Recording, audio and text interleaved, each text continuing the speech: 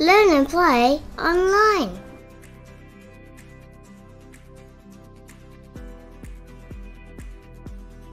Telling the time o'clock. Make sure you check out our other time videos if you haven't already. This video is based on a worksheet. You can find the link to the worksheet in the description box. Make sure you pause the video as many times as you need. Let's have a look at question number 1. The instruction says, look at the times on the clocks below and write the digital times for each. Now we're going to look at question A. If you look at the minute hand, which is the longer hand, it is pointing at the number 12, so that means it is something o'clock. The hour hand, which is the shorter hand, is pointing at the 4, so that means the time showing on the analog clock is 4 o'clock. Let's move on to question B. On this clock, the minute hand is still pointing at the 12, so it is still something o'clock. The hour hand, though, is pointing at the 10, so that must mean it is 10 o'clock. Now let's move on to question C.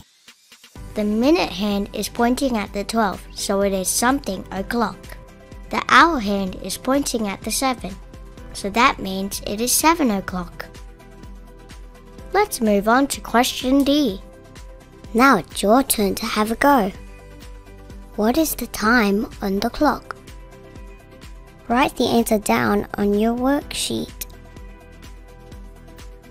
The time is 12 o'clock.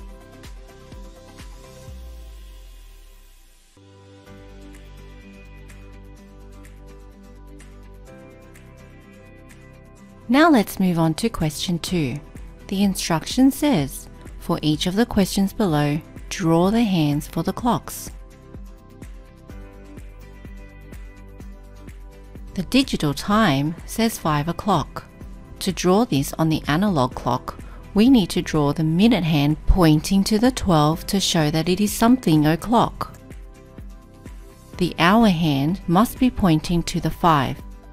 You must make sure that the hour hand is shorter than your minute hand. Moving on to question B. The digital time reads 3 o'clock. To show this on the analog clock, we must have the minute hand pointing at the 12. The hour hand must be pointing at the 3. Remember to draw your hour hand shorter than your minute hand. Now let's move on to question C. The digital time says 8 o'clock. That means our minute hand is pointing to the 12. And the hour hand is pointing at the 8. Let's move on to question D. Now it's your turn to have a go. The digital time reads 1 o'clock. Have a think about where your minute hand should be drawn, and have a think about where your hour hand should be pointing. Remember to draw your hour hand shorter than your minute hand.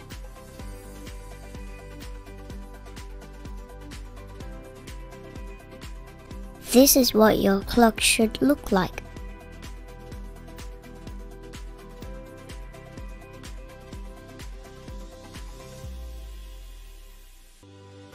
Now let's move on to the last 4 questions of the worksheet.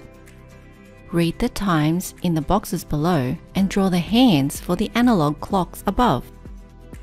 Make sure you pause the video now to give yourself time to answer these questions.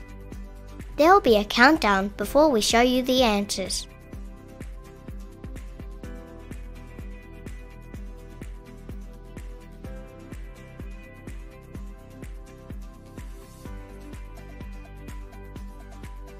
This is what your clock should look like.